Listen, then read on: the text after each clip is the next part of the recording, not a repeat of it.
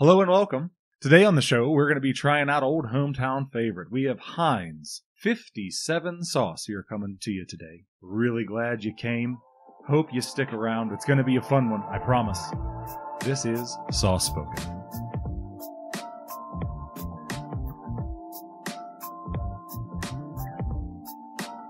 Getting back into the swing of things, we are Sauce Spoken, your podcast delivering some not at all comedic information, pseudo-information, pseudo-science, pseudo-intellectualism about some of your favorite sauces, dips, and condiments. I'm here, your host, Big PPAP. With me is our guest, E. Or other co-host, yeah, E. And then we also have Tori. Oh, we also have... No, E. Let it rip, man. We also have Tori, the other co-host. At any rate, I'm really excited. Everyone came by and listened to us here today. Thank you again for joining us, and we really hope you enjoy the show. We really enjoy doing it. So I think we all had a bit of rough weeks this week. Does that sound right? My week started off rough, but it tapered off after Wednesday, really. Yeah. What happened? What happened Monday and Tuesday? Why did it taper off? Go into detail. I got my shit done. Basically. You've been constipated for 2 weeks, you said, right? That was not it. I got drawings done. We had a prototype, and I had to go out by Wednesday. So I worked 2 11-hour days, Monday and Tuesday. Okay. It was big for everyone, but I'm genuinely interested in your week. Anyways, yeah, so we got my drawings done. Yeah, other than that, it was an easy breezy week the rest of it, because got the hard stuff knocked out in the beginning, and yeah, it was alright the rest of the week. Yeah. I don't know, you guys had some rough weeks. What's up, Tori? How was your week? I'm not really a standout week. There's been some things, some drama at work. I think it's best that I leave it at that. And I think you should elaborate. No, I'm good. It's certainly interesting to watch, but hey, that's that's that. Yeah, I mean, my week was considerably easy, all things being considered, with the exception of the last 10 minutes of me coming over to see here. It was a bit of a train wreck for me to get over here. My poor cats that I know I've mentioned previously, they were puking, and I worked from home, so naturally I was... You didn't shower, and that's why they were puking. Well, right? No. Of course, no. And they weren't just sick from food or something. Like, this is kind of... No, Tori famously does not wear a shirt when he works from home. So. Oh, well, I barely wear pants. You just have one of those little stripper collars with the tie hanging from it, so when you just do, like, above the neckline... That's when I'm cold. Okay, yeah. Yeah. The nipple tie to cover them, keep them warm. And that's, you're going to be lucky. But, I mean, the cats are old, so I think they're prone to vomiting. How old are they? Ancient. Yeah, we went through this. They're like dinosaurs. I know, it just felt like a joke set up, but I had to take it. Yeah, Any chance to interrupt you, as we've discussed. Oh, yeah, I know you'll jump on that like nobody's business. I'm curious to hear what the listeners think of that. You chime in and let people know, let me know what you guys think about me constantly interrupting. But anyway, so your cats are okay now? I guess. I mean, they're old, so I guess they're prone to puking. Puking is no thing. They were puking at 3:30 this morning, you know, so I had to get up. I think that if you really wanted to get up for something, by the way, set your alarm clock to the sound of your cat puking. Or a dog puking. I don't know. Gets you out of bed in a hurry. It certainly wakes me up, and it's very distinct. I don't know. I mean, if I'm going to market that, I'm going to make an app. But at any rate, I've been yakking like crazy. How has your week been? Pretty good. Actually, no, it was terrible, but that's my canned American response. Oh, it was pretty good. No, it wasn't. Fuck, it wasn't. Anyways, the one thing I wanted to say about the cat puke, though, was that I was reading a thing about cat puking the other day, because one of my kitties has a bit of a puking thing. And what they say online is basically, puking is normal for cats. It's only if it becomes, like, frequent, regular, chronic puking, like, for several... an extended period of time, that's when it's an issue. And I was a little alarmed to see that, but apparently cats they're pukey little fucks. They love doing it, I guess. Yeah, and my two Riris, they take turns. Which is pleasant. Yeah, so I mean the whole one gets the other started. The whole chronic thing can't even stick. Yeah, like it was my boy Mr. C this morning, Connor, and it was Milo this afternoon. That's nice. And who knows who it's going to be the next time. And it may not be for another week, it may not be for another 2 months, it may be have already been done. I imagine is it tied into the hair, and I know nothing about pet ownership at all. I just want to. I think sometimes it can be, but sometimes it's just. I really don't think there's. I don't think there's even a reason. I think it's just they ate a little bit too much, or they ate a little fast, or they had a little upset stomach. Yep. You know, they just. Cats don't have medicine, so that's like if they're feeling sick, they only have one option. You know, it's just puke. Puke. So my little puke orange boy, it seems like if he, this is crazy, but if he purrs too intensely, it'll work him up. I've noticed that before. Huh. I really hope people aren't trying to listen to this while they're eating. I was just thinking about this. I mean, there's a sauce podcast, you know. I'm assuming people are doing it in the car or work or something like that. Probably not eating dinner. It's a sad life if you're listening to us while you're eating dinner. That's I get help. Wow. That's all I can say. We'll append the suicide hotline to We're this open for episode. invite, though. I mean, so if you're willing to listen to us, we're more than happy to come to your house and have dinner. You just let us know what you're having, and As long as you and live we'll be there. within Ready? listening within the what do you want to say? 15-minute drive. That's kind of my limit for this kind of thing. I don't know. We'll see. Let's You talk live in the turkey. Pittsburgh area, yeah. Well, I don't want to give all the weirdos an open invite. You know, I don't want to do that shit. But anyways, getting back to cat puke. We're normal people talking about cat puke. We are kitty enthusiasts. I think. We're going to have to post. Well, he's not. At least Yeah. 66% of us are. He famously hates cats. I We're not do going to not get into some hate of his cats. more violent Oh, stories, God. but he is a cat hater from right. way back. That's right. We can't talk about that in the podcast. No. You know, I could talk about. Well, maybe I could. He talk used, You about better he used not. to be in the Cat Clux clan. He used to Oh, Jesus. burn crosses in cats' yards. Oddly enough, there was something I found interesting this week was Please don't people get were discuss posting this. on the neighborhood Nextdoor app. I'm sure people have probably heard it about the stray cat that is lunging out at people while they're out walking their dogs, lunging and scratching people's legs, scratching people's dogs. The thing is like a feral cat, and you know, it's funny because you know, God forbid you talk bad about a cat. It sounds like Tori would like him. Tori likes that kind of cat. That's true. I do like a wild man. I like a frisky boy. My little brown one's a wild man. I know you know that. E, Yeah. I know you've been on the receiving end. I have the scars to Yeah. prove he's a Yeah. wild man. on that. He doesn't. There was a menace around my way. It was coined the Red Fox, and it was this big orange cat, and it would terrorize my little kitties because I have a ledge. I have a bay window, of course, you know, Right. so there's an inside and outside ledge. And this red fox would sit on the outside, and my little brown boy would be on the other side, and it would be, you know, like bloody murder happening. Sure. So it turns out that one of our neighbors, who is a philanthropist towards all this, she loves animals, goes crazy for them. She captures this cat, you know, wants to get it checked out, fixed ultimately, you know, wants to get it neutered. The vet said, "Oh, it's a girl. It's already been spayed. It's a girl."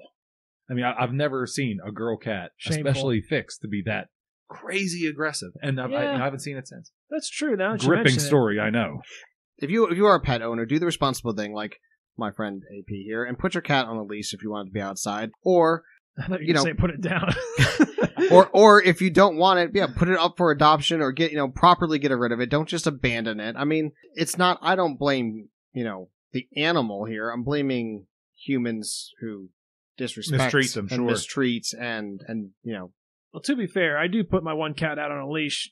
That's not for me being responsible. That's just because in a new environment, I don't want her wandering out in the road. I mean, she's more than comfortable walking off on her own, and I would let her. I just wanted her to kind of get used to the area first. I think letting your pet cat roam free is probably okay. Now, dogs, that's a little draw the line at dogs, especially bigger dogs. Cats, though, I don't think they're hurting anything. Unless they're strays swiping unless they're at people. swiping at people, causing you said you had scars from Carmine. I mean, a cat is not without. It's still a wild animal and still can cause damage. Yeah, I've never I'll seen put his ass in next week.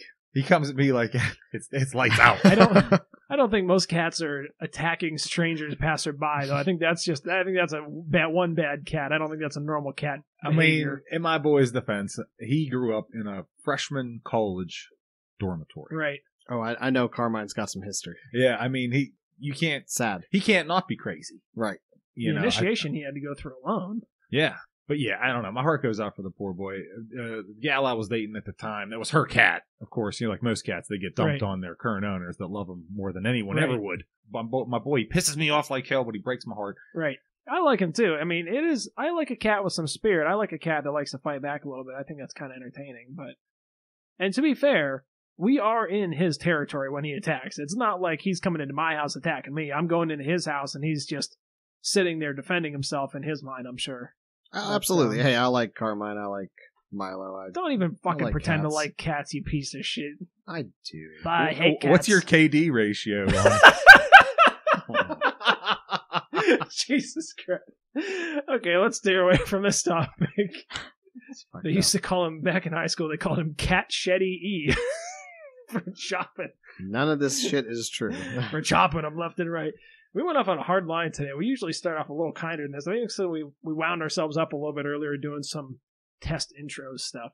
Actually, we were still wrapping up your week before you were so rudely interrupted. Was there anything else or just the cats puking? Yeah, I mean, well, yeah. Boy, what a derailment too. Yeah. It went from the mishap that I experienced within 10 minutes worth of time to that diatribe. No, I mean, outside of that, my week's been good. You know, the dramatics at work I find entertaining. You know, I put on my happy face like the Joker, and I just carry on as long as the check cashes. And then burn the world down. That's what you do. Yeah, that's fine with me. And I was just mid pass off. You know, and your week before we got on the cat puke. Oh, that's true. Well, I had to chime in with my cat puke. I only have the one that pukes. The other one never pukes. She's a little bit older, though, and I don't know if that has something to do with it or not, but she has some other interesting quirks. Quirks and quarks. No, she does. She's pretty normal. She's the decoration kitty is what I call her, because she likes to just sit there and look cute. My other black cat is the crazy one, but the white one has some interesting things she does. The puking is one of them. The other thing she'll do in the middle of the night, she'll just kind of... How are we still talking about cats? How was people your like week? Cats, piece of shit. That's the thing we're trying to tell you. Not everyone fucking hates cats. Yeah, newsflash. You're over here like, I like cats too, and we're talking about it for 10 minutes. You're like, fucking move on with the cats. Anyways, you need a little meow. I'm going to continue telling No, my cute cat story. I hope I can replicate the sound through the mic, because she gets in the middle of the night, and if the people go to bed and there's no one there that she can see, she starts making this terrible caterwauling sound like... That's a miserable noise. I know exactly what... No, she doesn't do that. But now 20 minutes of that, we could really go. Yeah, damn. We'll have 1 million listeners in no time. Wow. He's turning bright red. TG's giving me the cut it out sound. You're just making more work for me, really. Anyways, so no, getting away from the cat shit, I had a little bit of an incident with Verizon Fios this week, which was a whole debacle. About once a year I have a problem with them, and the only reason I have Verizon... The only reason I went with the Fios was I used to have Comcast, and I don't remember exactly what they did, but they managed to piss me off so much I swore I'd never go to Comcast Xfinity ever again. So, long story short, they had to come out like 3 different times because of their incompetence, and it's impossible to ever get anyone a hold of anyone. You call and you're on hold for 3 hours, so that would contribute to a less than a pleasant experience at my work. Yeah, you certainly had a rough week. At home, yeah. That was a multiple day issue for you, for sure. Yeah, that was a week long. And then, work has its issues. And we're pretty slow on work right now. We haven't mentioned coronavirus yet this episode. Usually we touch on that at some point, which I don't think it's really related, but I'm blaming on it. Really? Actually, I really don't. I mean, it might be kind of a delayed effect.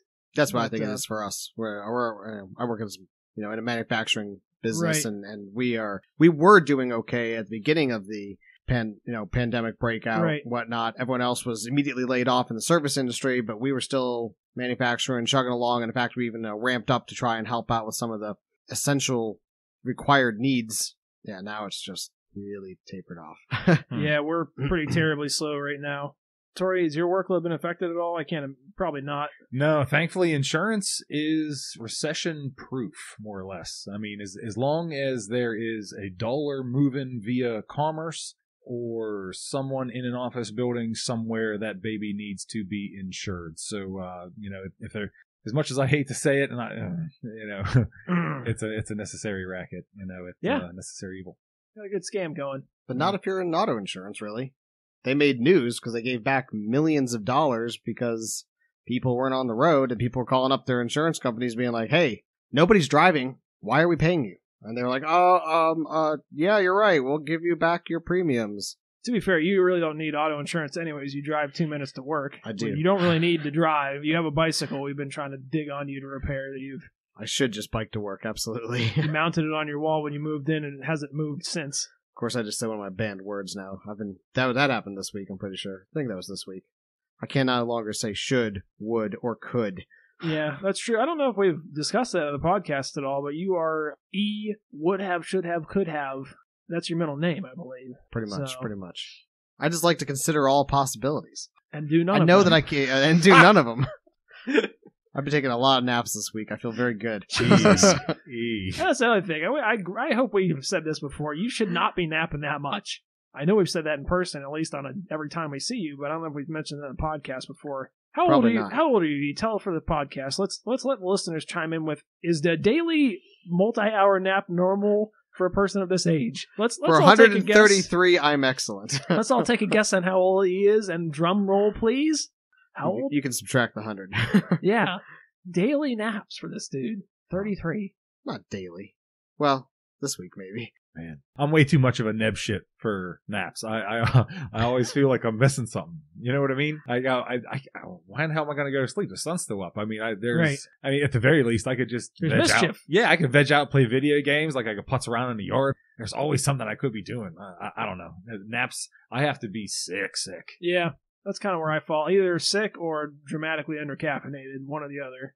Yeah, the caffeine don't bother me. I'll go 2-3 days at a clip without any coffee, and it don't bother me at all. I'm a fiend on the caffeine. I got to slam on that shit every day. Wow. Probably slam on it, huh? Like, what, do you drink energy drinks and everything? No. I used to drink. I used to get a lot of caffeine in me. I've tapered back off. For a while, I got to the point where I was drinking 2 cups of tea a day. And that was it. 1 in the morning, 1 in the afternoon. That's not a lot of caffeine at all. No, that wasn't cutting it for me. I recently started making some cold brew. I got on another hipster trend. Oh, nice. Have you guys seen that meme with the blonde? This is popular right now in August of 2020. It won't be in a week or two. So the blonde dude who says, okay, the 2 girls above the line, the one blonde and the one dark-haired girl, and then the 2 cartoons. Yeah, the 2 blonde dudes on the bottom, and the girl says, and that's the manly depiction at the bottom. Yeah, well, it's supposed to be like different, like takes. The Chad.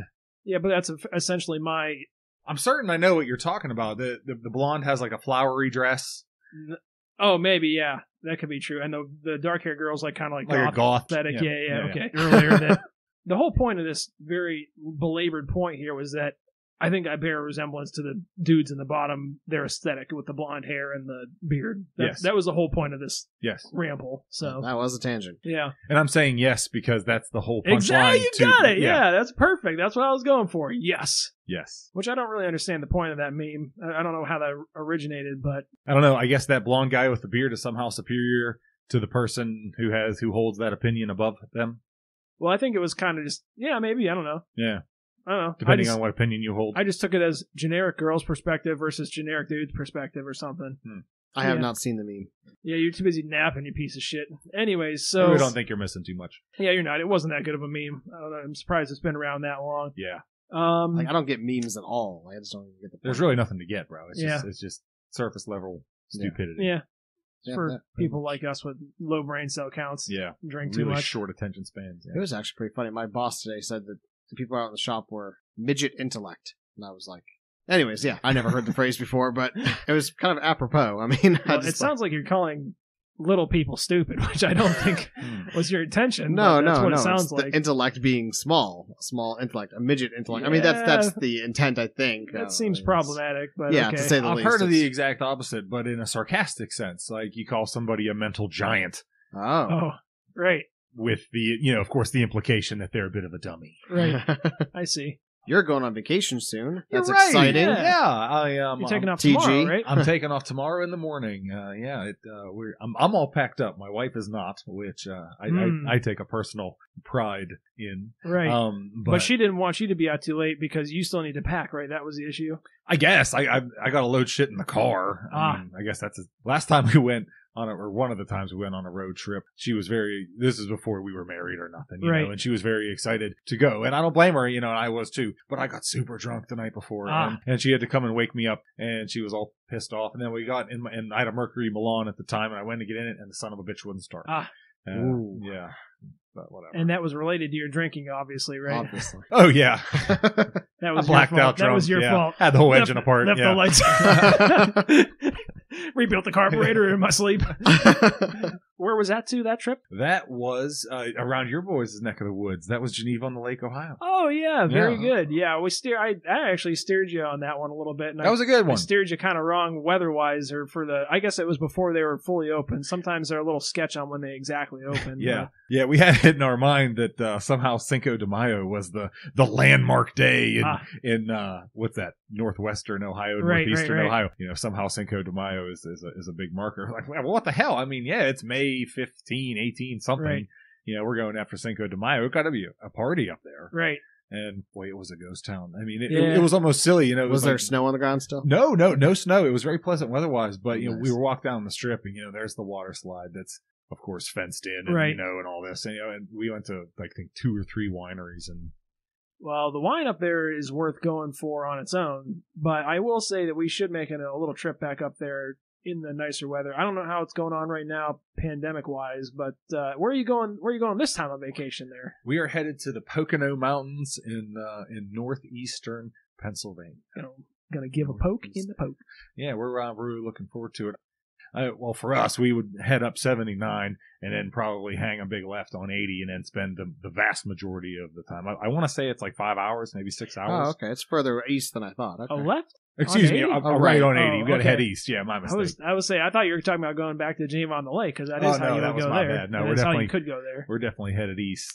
Anyway, so we got way off topic as far as food is concerned. Kind of did a little sneak preview of this accidentally last week during the Cholula episode. We were talking about hot sauces, and Tori went a little far and took a little sneak preview of the sauce. I'm going to interrupt you right now because that Heinz 57 sauce, I would equate that to ambrosia for the mortals in comparison to that dog-dropping nonsense that we had last week. I mean, that was a gift. I'm not going to... Well, we'll get to the rating soon enough. You know, I don't want to spoil my own surprise. You ain't interrupting me again. You know, that was a treat, comparatively speaking. That Chipotle sauce, that is for the birds. And, you know, I'll sit here and tell you all up and down that it was an accident, but I need something to cleanse my palate from the motor oil that... Wow. Well, first of all, it was an accident. You thought this was fucking hot sauce because it's orange. In any case, we won't bury the lead anymore here. We are talking, as Tori mentioned, about Heinz 57 sauce. You want to give us a little breakdown of the bottle here, E? It's a pretty classic sauce, pretty classic bottle. It's glass. It's got a red cap. It's got Heinz typical emblem. Actually, it kind of looks like the picture. You paint the picture. Well, it's a typical bottle. You know, it's a bottle and it's bottle shaped, and it's kind of got the typical logo, and it's got the typical sauce inside. You guys know what a sauce is. No, I mean, like, really, you know, it's got this wonderful orange sauce inside it. These golden, orange, yellow labeling on it. Big 57 sauce written on it.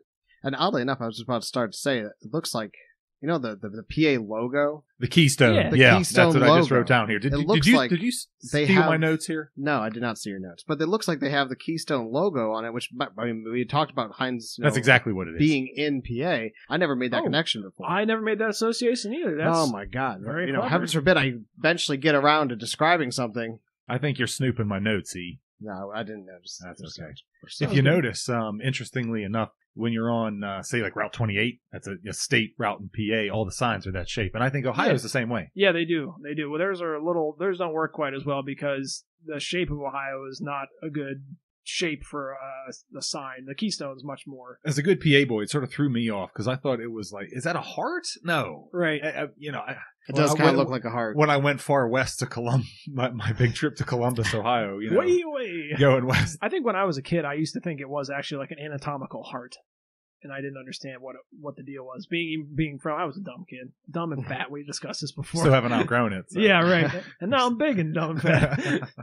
So it's Heinz 57 sauce adds zest to your chicken and steak and pork. But it's nice that it's glass. We all agree that we like a glass bottle. It doesn't have a wooden cap like our Cholula sauce last. Good point. Good observation. I like that wooden cap. I think it's it looked neat. It was just something stood out. I think it's fitting for what you. That sauce was hideous. Yeah, you love that sauce so much. However, I don't know. I thought it fit the bill for what you get. Sadly, it sucked. I mean, but we're not tasting the lid. It probably would have tasted better, though. Frankly, it looked better. I do think there is something to be said for sauces that are in a glass bottle, I mean, not only does it kind of feel Absolutely. more substantial, you feel like you're getting your money's worth, but I think that also you're not getting those microplastics in it, which I don't know if they affect the flavor or not, but I definitely think that's a possibility. Yeah, I don't know. I think there's something charming. There's something old-timey about a glass. I know I've mentioned this before, but like something in a glass jar, like mustard. You get that. You get the ting of your butter knife as you go in for a big old scoop for your sandwich or something. It's endearing. I don't know. Yeah. I love it. And it's utilitarian, too. If you're ever looking for like an improvised weapon in your house, you're not going to go to the plastic ketchup bottle. You're going to go to the Heinz 57 bottle. That's all I'm saying. That's an interesting... What made you go for that? No, like we were saying, you're not getting those microplastics or any other dangerous thing. I think most, plastic bottles these days are BPA and all those other stupid letters, worrisome letters free. Well, they're free from the worrisome things that they're willing to tell you about right now. In the future, it's hard to say, what that's going to be. That's fair enough. But on the topic of glass bottles, and I do think it's in an elevated, it's classier, and I do hate ketchup in a glass bottle just because it's so much harder to get out. Yep. And this Heinz 57 sauce has a much, I forget if it's lower or higher viscosity. I can never remember either, but I was going to say, you hadn't touched on that yet, but I did want to mention the viscosity of it. It is a thinner sauce, whatever that is, higher or lower viscosity. So we're a bunch of dummies, but it does pour substantially better out of a glass bottle than the ketchup does. Yes. That sauce is more watery. There we go. It's got more water in it, as we say. We're going to go right up our houses. You made mention that you don't know how to get Heinz ketchup out of the glass bottle. Allow me to let you in on a little secret from the pros. If you look real close on the bottle, well, probably maybe not on the side of that particular bottle, but ketchup bottle, the classic shape. There's a little 57 that's embossed into the glass. You have that upside down, and you give it a nice big knock with your, what would they call that? The ball of your palm there. That sounds good. Like right underneath your thumb, that nice meaty section. Yeah. You give it a good knock with that, and you'll knock anything straight loose. A little secret of the pros, my man. I'm telling you. You don't need to put a knife up there. No, nothing. You hit it's a little tiny 57. You look closely. It's on every bottle. Give that a little smack, and you'll be right as rain for your French fries or your whatever. I wasn't familiar with that technique. It's guaranteed. I found out as a kid. I found out a new way, which is you open it and you put your whole mouth over the opening and just suck. And that I found that works pretty well. You need a tap, like they have at the Sam's Clubs, Yeah, there we go. Pressurized ketchup. Yeah, actually, nitrogenated. I'm a big fan of that nitro coffee. Stuff. Yeah, nitro coffee or nitro like Guinness. beer. I'm a big fan of that kind of stuff. I could go for a nitro sauce. Yeah, you are a hipster weirdo, creamy aren't sauce. That'd be good. Shit. I wish I knew what I was getting someone's into. doing it. Someone's making some nitrogen-infused sauces. I know of it. Well, it'd be like a short. The thing about the sauces is you're not drinking an entire bottle of sauce in one sitting like you are the beer. Is that weird, like, gastro... Well, it's like that really thin head on it, where it almost kind of looks like almost a solid head as opposed to like the bubbly, carbonated... You talking beers? Talking what beer. Are you talking? Talking beer Guinness. And He's talking about Guinness. Beer and coffee. Yeah, Guinness. It's got that Guinness head on it. Okay. You don't know what we're talking about? Nah, man, I'm good. I'm not. Nah. Smaller bubbles from Okay. nitrogen than from carbon dioxide. I'll bag all that. I'm not interested.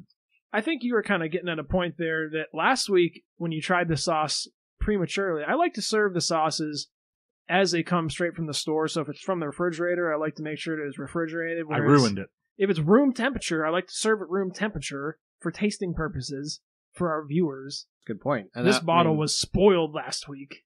Well, it wasn't spoiled. He actually got to try it warm, and we had it refrigerated. How about that? And It was pre-opened though, because you didn't like it last week when you tried it on a tortilla chip. Yeah, well, in my defense, I'm not sure in which order I tried the sauces. Right.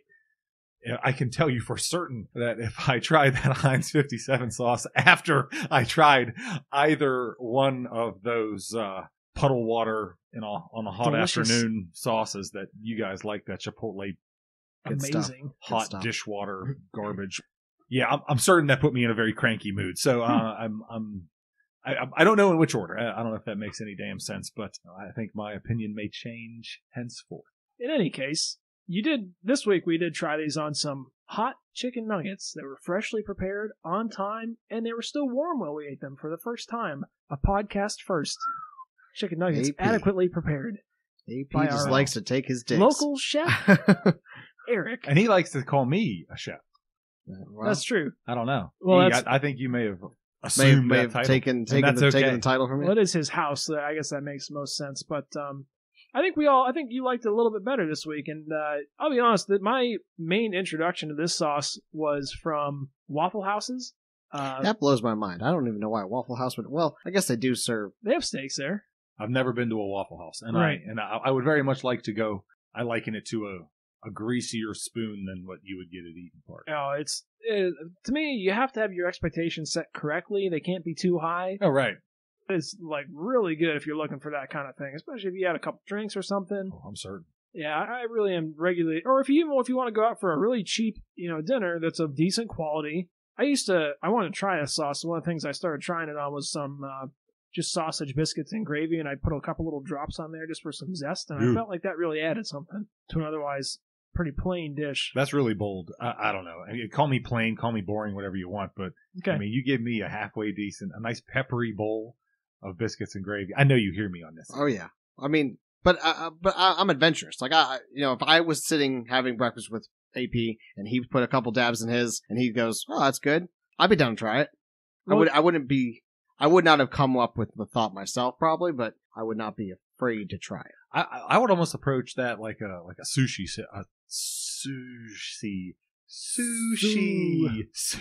chef would. I mean, if I make a fire plate of biscuits and gravy, and I'm giving it a taste, and then I'm putting my heart soul, and I see some jamoke put Heinz 57 sauce on it, I'd have half a mind to blacken maybe both of his eyes. Oh, okay. Well, like I said, to be clear, this was at a Waffle House. This was not homemade by some grandmother, from the old country. This was lowest common denominator, appeals to the most people for the cheapest price Waffle House food. It is not riddled with flavor on its own. I mean, it's pretty bland. It doesn't say a whole lot that you needed a steak sauce on biscuits. No, I didn't need it. I chose to try it because I had never had it before and I didn't know what to try it on. I didn't want to order something specifically to try it on. I find that odd though, because it says right on the cover. Yeah, but I was eating breakfast. I didn't I didn't have chicken, a steak in front of me. I didn't pork, have a or pork steak. chop or a roast chicken in front of me, so my choices were limited. But I just feel like, like even if you're eating breakfast, you might be like, oh, maybe I'll try this on my sausage, or oh, maybe I'll try this on my bacon. But you're making me angry right now. you're like, I'm going to try this on I'm gravy. I am fucking livid, and I'm not afraid to say it. And I'm going to make another bold statement. I'm 100% taking a stand on this. You have to try this on biscuits and gravy. Damn it. I absolutely will not. You will. I will slip it in. That's a bridge way Unexpected. too far, my man. Next time we have dinner, I'm slipping it in there. If there's any pink, a tinge, or orange, or any of that shit in my biscuit gravy, no. Pink, but I'm seeing fucking red right now.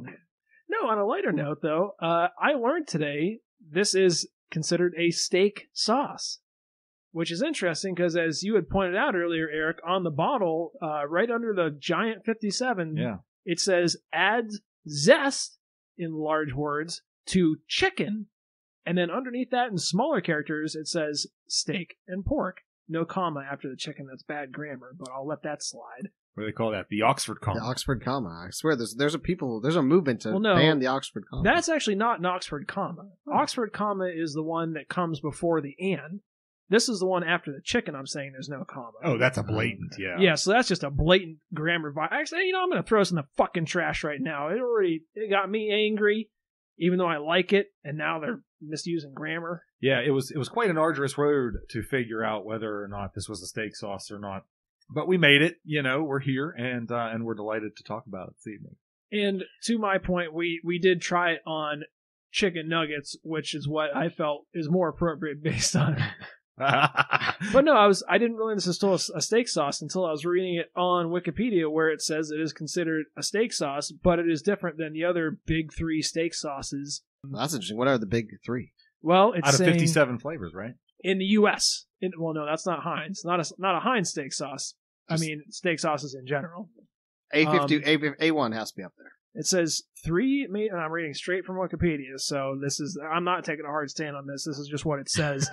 3 major brands in the U.S. are Lee and Perrins, famously of Worcestershire sauce. Nice. The Heinz 57, and Henderson's A1, Huh. which I think we're all familiar with as well. And I think that A1 also features prominently the Worcestershire notes, as opposed to this, which I don't really think it does. You think so? No, I mean, A1 has the Worcestershire notes. Oh, yeah. I No, mean, this is a different thing. This, primarily, what I was getting out of it was a lot of vinegar and tomato, but not in a spicy way, though. Not like that. Well, again, reading from the Wikipedia here, it says Heinz once advertised the product as tasting like ketchup with a kick, which I think is absolutely apropos. Yeah, borderline. I mean, it's. I mean, my notes. I said it was like mustard mixed with extra tangy ketchup. That's there. I hear you. Which I think you're spot on with that too. They do list one of the primary differences being a high presence of mustard seed. We haven't gotten around to the part where we read every ingredient in detail yet. Give us time. Oh, raisin juice from concentrate. I just caught that little blip Raisins juice and apple juice. Was that one of your No, shockers? raisin, Yeah. Raisin. Oh, it does have apple juice as well? There's apple juice as well. It's It crazy. says mustard flour. What could that possibly be? Is that like ground mustard? Yeah, I guess why not? Yeah. But what makes it flour? Wouldn't that just be mustard? Ground mustard? I mean, it's dry and powdery, maybe. I Unless guess. they mean the actual flowers of the plant. Ground mustard. As opposed to like the seed, maybe? Yeah, the same way you grind wheat. Oh, yeah. Yeah. Well, no, that is a seed, though, isn't it? God, You we're grind the fucking dumb. seed. So, but yeah, wouldn't that just be mustard powder? Yeah, could you imagine the apocalypse? Well, which one of these here you do? How do I grind it into the mustard flour? Yeah.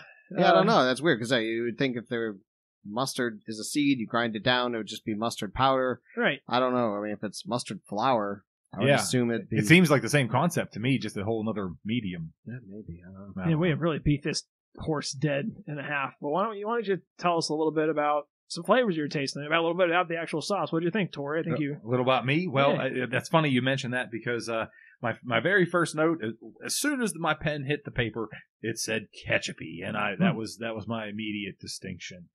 Just a couple of notes here. I said there was a bit of a smokiness, I thought, for sure. Okay. And I know I've mentioned this before. I'm not highly sensitive to smoke.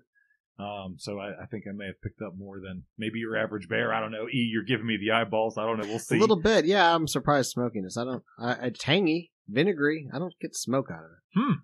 I noted there wasn't too much heat until the afterburners there. That sort of hung with you a little bit. I thought there was an incredible presence of a peppery, a black peppery, not a hot peppery, but that's certainly a black peppery. My notes say here that I think is quite humorous. It says mild vinegar, and I made the edit after the fact, and I put not. And so as soon as I got that smell and I got it all up in my sinuses, it's very good. I don't think it's particularly wonderful. I wouldn't put it in my top 10, but now that it's here, it's convenient. It's on a nice hot chicken nugget. I think it's terrific. Yeah. Oh boy, I say this a lot, but I fear as if I got a bottle of that, it would sit in my fridge for an unlimited amount of time, maybe 2-3 years possibly, until someone got on my back about pitching it. Yeah, it was interesting that you mentioned it was one of the 57 flavors. I thought that was sort of neat. Would you guys do it on country fried steak? I know we talked about various breakfast foods. Yeah, that would probably be. I was trying to think of breakfast foods that would work on it. I think country fried steak would be a real good one. I think one of the benefits this sauce has is that it's got kind of that acidity to it, so it is cut down on like the greasier foods, which is why it works so well with biscuits and gravy, piece of shit. But anyways, no, I think it would also work well with the country fried steak, like you were saying. Yeah, that was the first thing that popped into my mind. I was trying to think of a breakfast food that would work for. I don't want to say that I would go out of my way for this sauce because I wouldn't, but because the fact that it was in front of me, and especially in a glass bottle, I thought it was nice. I thought it was very good. Boy, and almost to AP's defense after we give him such a hard time, country fried steak usually comes slathered in biscuit gravy. Right. Or sausage gravy. That's a good well, it's not sausage gravy. It's usually just a white gravy. I think is it just a white pepper sausage gravy? Usually. I don't know. I equate white with sausage gravy. Well, no, it's the same base. They just don't put the sausage in. It's a milk gravy. That's fine. Yeah. Peppery. But yeah, and I bet you that's probably why they put Heinz 57 sauce at a Waffle House for breakfast foods, possibly. I mean, I know they also serve lunch and dinner whatnot anytime, but, I could see it. I could actually see it. And with the gravy on top of it. They do make a pretty good pork chop at Waffle House, too. And they have some steak dishes, too, for breakfast as well. Oh, yeah, true. I think you hit upon another key point there that I think there are probably a lot of people that like this sauce. I think there's a substantially smaller portion of the population that this is their favorite sauce.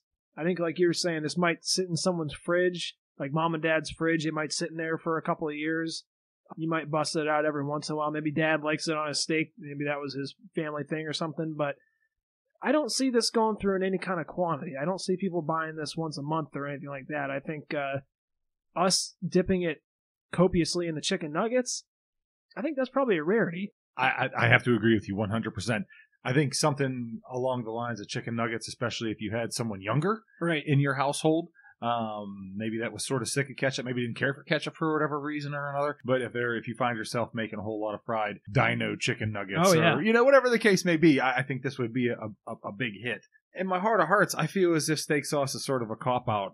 If the steak is done right, you certainly don't need any sauce to accompany it. Maybe some blue cheese, maybe a pat of butter. I mean, at best, maybe a nice piece of toast, mashed potatoes, whatever you want. But some horseradish. Horseradish is always a hit too. Yep. Yeah, especially if you have a nice prime rib. Yeah, absolutely, something like that. But yeah, I don't know. I think steak sauce is designed for the person who likes their steak well done. Exactly. That was my point. Sure. I was going to make. And that's not me. Yep. That'll never be me. I don't know if the point's been made before. I don't want to, make a big spectacle of my weirdness, but I'll eat raw beef. Right. I know I get jerked around a lot about this, and that's okay. No, we'd like to give you a hard time. I actually don't have a problem. I don't have a problem with that at all.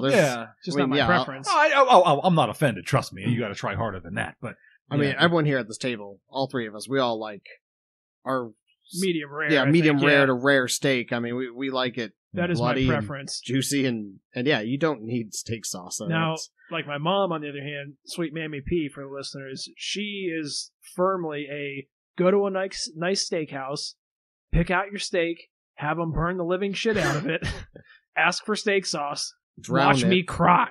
Because why do you pay for it when you get a hamburger or something for that steak? But you need dental records for the poor thing. She likes it, but I don't understand it. To me, like you said, if you want to do that, let the steak speak for itself and get something else. Yeah, 100% right. I mean, but however, I don't mean to take away from that sauce because, of course, it does mention poultry on the front. Yep. I think we covered that. One thing that I found particularly interesting was the recipe on the back, which I would put a lot of trust in otherwise. But I got a lot of sweetness out of this particular sauce. And E, I know you have a sensitivity to sweetness. Yes. I know and we've salt. covered.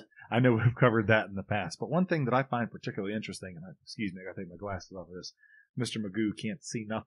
Got to go one-eyed without my glasses. So it 4 to 6 minutes on an open grill after you give this a fresh coat of that sauce. Now, correct me if I'm wrong, but I do think that sauce is sweet enough to want to char. Right. Yeah, we discussed that. It might get that kind of black and get some bitterness to it. Carbonization on the outside. Almost, if you hit it long enough, it might caramelize and be really good. You go a little too 4 to far 6 past minutes? that. Yeah, 4 to 6 I think is a lot on a grill. That's a long time. Maybe if you're putting like a top rack or something, but they don't specify that. Oh yeah, that's true. That's a good point. I think at a lower heat, this does kind of the vinegar in it. I think evaporates out and it gets a little bit thicker, a little more. But yeah, there's definitely some sugars, a little more like molasses, and it can kind of get a little burnt. But it's nice when it thickens up because it does bring out actually. When you burn sugars, you actually kind of release more sweetness. Actually, kind of like people who love that's science, charred, I think. Right? People who love charred, marshmallows or whatnot. It doubles the sugar. I just think it brings out that flavor can kind of really come out. Yeah, I guess. I mean, the only thing that I'm trying to avoid is trying like a flaming chicken fireball, right? On my grill there.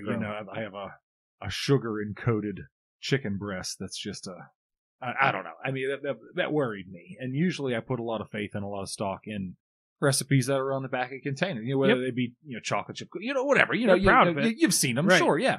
And of course I take credit for it accordingly. But yeah, I'd be interested to try it. I don't know, man. There's certainly enough sauce to go around. I don't think we're going to finish this bottle anywhere near. Right. I can speak from experience. My parents have tried grilling pork chops and chicken with Heinz 57 sauce, and it does work.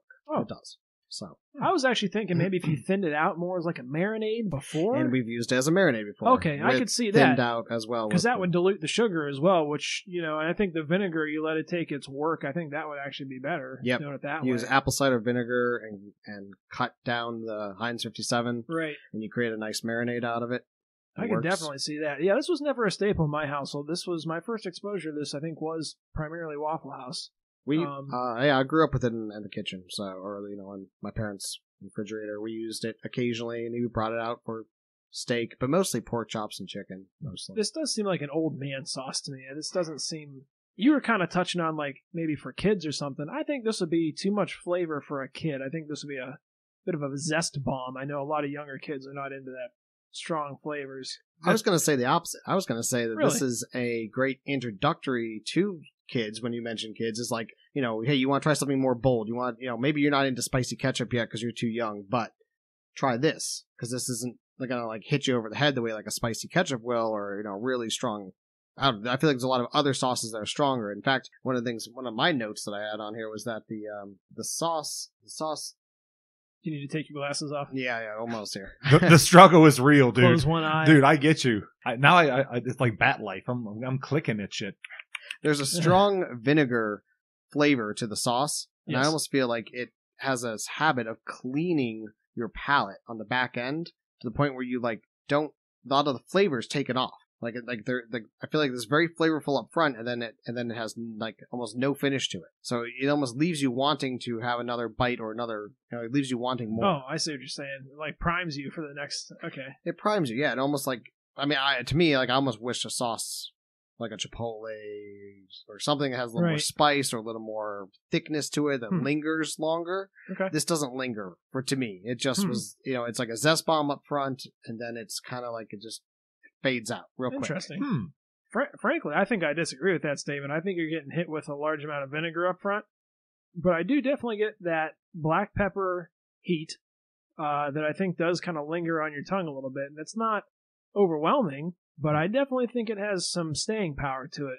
That being said, I do think like the vinegar and the acidity helps to clear like fattiness off your tongue. Like if you, like I said, if you're eating it on something a little bit greasier, I think it can provide some nice balance to that. Yeah, I think we were all, I think maybe that's why we're all kind of more in favor of it now, is that we are kind of getting to be old men. We've got to take our glasses off to read the bottle, and maybe that's why. But to your point earlier, Tori, I wanted to mention also that you were talking about recipes on bottles, and I think that's kind of one of the old classic jokes is that, people make chocolate chip cookies and they want to know where they got that good recipe, and it's just that Toll House standard recipe. Oh, yeah. It's on the back of the chocolate chip bag. It's like the best chocolate chip recipe. And not hard to find. Who's got it figured out? The people who spent $10 billion in food science to figure it out. They probably know.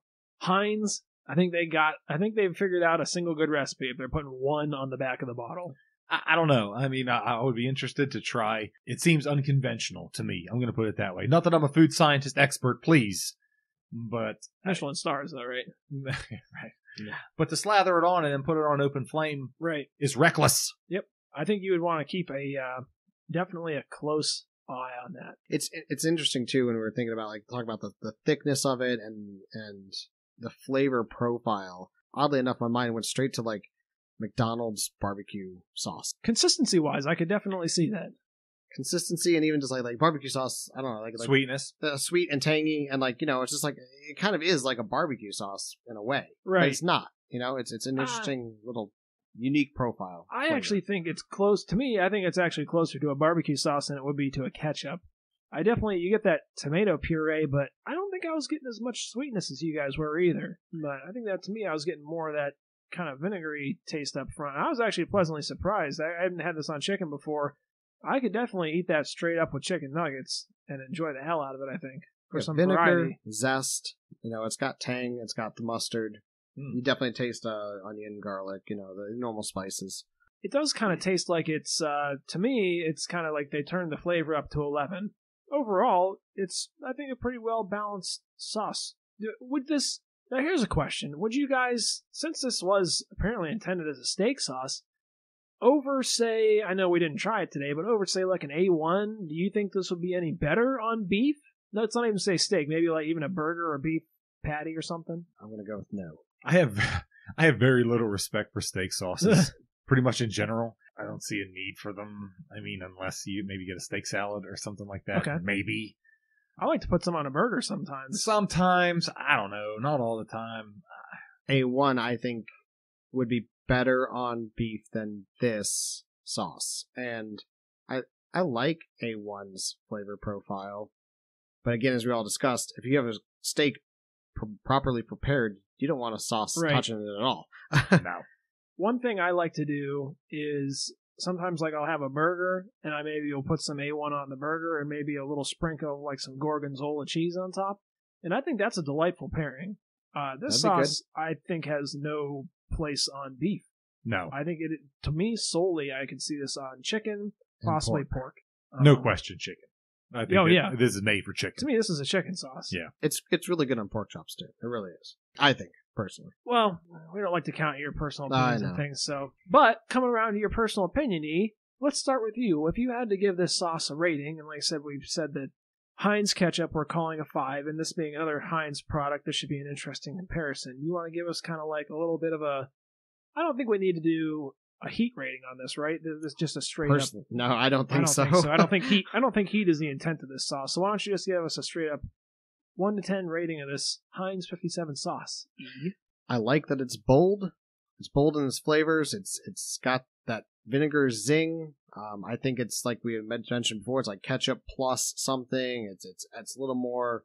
It's definitely more flavorful than ketchup. In my mind, it's going to be a higher number. I'm going to probably say I'm going to give it a 6. I'm not going crazy. I just think, like I said, for me, it just tapers off on the back end, and kind of like I wish it had more sticking power, really, or something more to it. I'm not sure what it's missing, but it's good up to a point of just being good. To me, it sounds like if you're describing a woman or a chicken, you're saying it's all breast and no ass. Maybe. No one liked that comparison. Come on now. Wow. TG, what were your... Shall I weigh in on it please. all? Oh, boy. Wait, hold on. What was your actual rating? 6. Oh, 6? Piece of shit. Okay. Wow. I can draw a lot of parallels between what you and I are thinking here. Boy. Yeah, don't get me wrong. It was good. It was in front of me. I think the medium that it was on was terrific. Chicken. I think it was made for chicken. I don't think this would be any good on pork or beef, particularly at all. I can't imagine a single cut of beef that this would work on for what it's worth. Now that my brain is sort of moving in that direction, that if you put something like this on a fillet or a prime beef, I'm gonna bust in that restaurant. I think chicken is really its place, and I'm delighted that we tried it on chicken today, because I think we really. If it's going to excel, it's going to excel there. So, that's really it. So, and I think I mentioned before, I wouldn't certainly go out of my way for this. Right. The Heinz, of course, is very near dear to my heart. I could throw a rock on a good day and hit the Heinz factory, from where I grew up. So, that may or may not weigh into the ultimate decision. But dang, I'm with you there, man. Maybe a 7 at best. It's very, very ketchupy. Yep. I almost can't remove that from the ketchup. I know you mentioned missing a lot of the puree. I got a lot of tomato. I got a lot of ketchupy sweetness that we talk about a lot, and it was good. The smokiness and the spiciness and the vinegar, the up on the vinegar more so than the ketchup gives it a boost for certain. So I think I'm going to land pretty solidly at maybe a 6.97. Ah, nice, very good. It'll fit nicely into my spreadsheet. And, interesting, even fries. We didn't really talk about this, but if you had French fries in front of you and you had ketchup and Heinz 57, maybe from the vinegar aspect. I think I might even enjoy dipping my fries in this and more for ketchup. I think a hot, greasy fry, that could work, definitely. Like a cold McDonald's fry, that sounds gag-inducing, but cold those McDonald's fries are bad anyways. Gag-inducing to begin with. Man, I don't know. I can't help but disagree with you. If I had, I think I know what direction you're going in, like a cabbage patch type of fry, like a fresh cut. Fresh cut. Yeah. Hot. Greasy. Yeah, greasy type fry. There's malt vinegar that does vinegar better than this does vinegar. I'm saying you sit down at that picnic table and there's ketchup or this. Oh, well, okay. Well, you're gonna choose this. If there's this or ketchup. Let me get through my rating first really quick, because I'm going to be brief about this, but I do have a point I want to circle back around to on your malt vinegar there. I think initially my thoughts on this sauce were a little bit lower. Today I think particularly kind of spiked it for me, so I'm going to try to be fair about it, but man, it really hit the spot on those chicken nuggets. I would eat a whole batch of chicken nuggets. I'd eat a brood, if you would, of chicken nuggets with this sauce on it. I think it was very good tonight. Maybe it's just because I'm starving, but I think that had something to do with it. Did you have dinner? No. Okay. I'm not eating yet today, so that I think weigh that definitely into the conclusion. Influenced something. But no, I previously would have had this sauce like you said, on something savory like the biscuits and gravy, kind of take it or leave it. I'll put like 2 or 3 pea-sized drops on a dish like that and just kind of spread it around just for a little bit of flavor enhancement, similar to how you might season something with salt or pepper. It's still not acceptable. I don't care what you say. I think it's going to... You know what? I hope the people chime in, and I hope they flame your ass for that opinion. I hope the Southerners come in. It seems like a Southern sauce to me, too. Yeah, Heinz 57. It only has the Keystone label. Right? Yeah. Yeah, I but don't know this where he gets particular... that. No, but this particular type of thing, though, seems... Maybe it's because Waffle House seems Southern-y to me. In any case, I'm going to say... For this, after tonight, prior to this, I probably would have said 4 out of 10. Tonight, I'm going to go ahead and say 7 out of 10. So you're right in line with me then. Well, I'm, 0.03 points higher than you, but yes. I said 6.9. Nice. I think Or you said, 7. Oh, I thought you said 6.97. I heard 7 too. I didn't hear the or 7 until You're saying after you 0.69. I see. I mean, we can go 6.98 would be an acceptable score. No, if you we want killed to go. it now. So, okay, well, in any case, I'm going to say 7. 7. But I did want to circle back to your point about the vinegar, and the question I've always had, maybe this is like maybe a food scientist can chime in and answer this. Why is there no sauce that is just thick vinegar? Ooh, that's a really good question. And a lot of times when I find myself with those greasy fries and malt vinegar, I'll take 2 or 3 pumps. My fries will be thoroughly saturated, and I'll think to myself, wow, this is really going to be great. And then I go and sit down and I try it. I'm getting a lot of salt, and no vinegar. And then I go back and I'll do 6 more. Yep.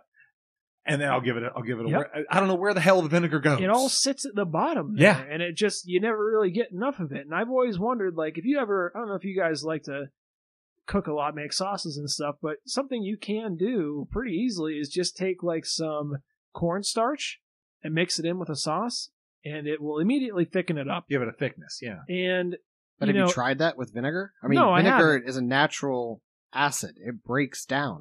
To make vinegar thick, I don't think it's chemically possible. You'd have to just like saturate, I don't know, paper towels in it and then just try and serve it as Okay, that. we're gonna try this because I think you're fucking wrong, and I'm willing to take a strong stance on that too. Because here's the thing: lots of sauces that are thick are primarily vinegar, i.e., ketchup. This sauce, they have a lot of vinegar in them, and I think if that was the defining factor, I think that would change that. I definitely think we need to try this now, and just thicken up some straight up vinegar. We need to start wearing lab coats and do experiments and shit. Like I that. know if That'd they be can. interesting. I mean, why not? Like a little thicket. I mean, I think you'd look good in a lab coaty. I always did in high school. And you High still school do. lab classes. But no, I'm going to challenge the food scientists. Come out with just like a straight up thickened something, maybe this consistency even of a malt vinegar. It doesn't need all the extra flavor. Just hit me with that vinegar. You ever see thick water? No. That's weird. man. Yes, I've seen it. Like for old Well, folks. For that- old folks with thick. Oh yeah, like just to that thicken Jello up the stuff for them water. to hydrate. Yeah, I have seen that. Now that you mention it, Yeah. they put that thickener. Well, that's what I'm saying. There with science, I guarantee we can thicken up some vinegary. Well, it's got acid in it. It'll dissolve everything it's ever I'm been not saying put it's going to into. dissolve everything. I just think it might be really. I just don't think it'd be good.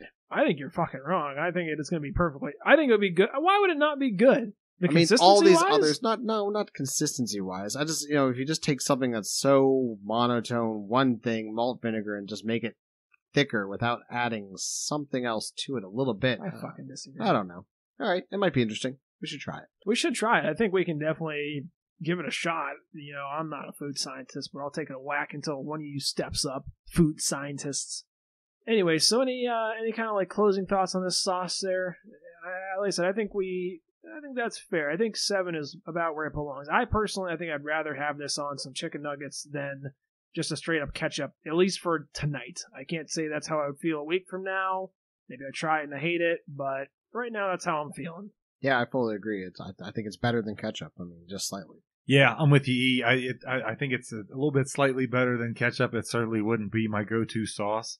It's not awful. And now that I think about it and how much I hate ketchup and looking at it comparatively speaking to this, but I don't think this necessarily deserves an 8 by that same token. Well, you didn't give it an 8.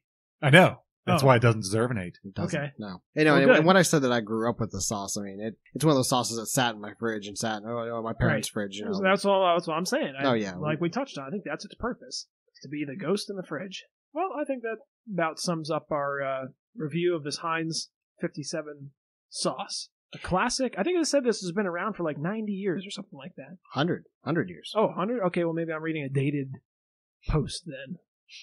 Over 100 years. Over 100 years. Wow, just like you, E. Just like me. When is it nap time again, E? Soon. As soon as Real we're done soon. with this podcast, yeah. So, all right. Tori, you want to send us off with any closing thoughts there? Yeah, thanks. Of course, we talked about Heinz 57, the 57 meaning, I don't know if we hammered on this or not, but being one of 57. So I think that implies a certain uniqueness. And so I want everyone to think about, that uniqueness and apply it to themselves, because I think you're very unique. And I think a lot of people out there love you for that unique. Keep doing what you're doing. Thanks for listening. E, you got any words of wisdom you want to share with us? Anything from your personal book of knowledge? You knew this was coming, piece of I knew shit. it was coming. I had something and I had forgotten it now. No, you ain't done yet. Say something nice. Something nice. Dedicate this to your mom or something, you piece of shit. Jesus, I'm not dedicating this to my mom. Why? Not something my She family really, really loves Heinz 57. She's not gonna songs. They still have their same model from all those years ago. Oh, I know. What I was Some gonna say it raised me more than my own father. I would like to say a quick shout out to all the people affected by the hurricane that happened this week. Very well done, E. I'd like to, let them know that our thoughts and wishes are with them. And it was a heck of a hurricane. I'm surprised we didn't talk about it. Well, there was two of them, wasn't there? There's two hurricanes. I think they merged into like one Category 4. M and went L. straight up the Mississippi River, and they showed the destruction afterwards, and I was like, and they're like, we dodged a bullet. And I'm thinking, that's dodging a bullet? Holy shit. Could have been real bad. So, yeah, there was 6 people lost their lives. Chemical plant blew up. I'm surprised we didn't talk about this actually earlier. I wanted to bring it up earlier, and we just didn't. So. In all your travels, have you ever lived down in the Gulf? No. All right, well, that's going to wrap it up this week for our review. Thanks for everyone listening, and we'll see you next week. Wow, what a show. Thanks for coming and listening to us today. We really appreciated it. Feel free to leave us a rating, a review. That would be really great. Let us know how we're doing. Why don't you come and see us on Instagram? We are Sauce Spoken Official. We would love to hear from you. And shoot us an email, please. We're dying for it. This is saucespoken@gmail.com. And finally, shoot us a tweet. We like to be tweeted once in a while, especially my man E. Hit us at Sauce Spoken. Thank you for listening once again, and we'll see you next week.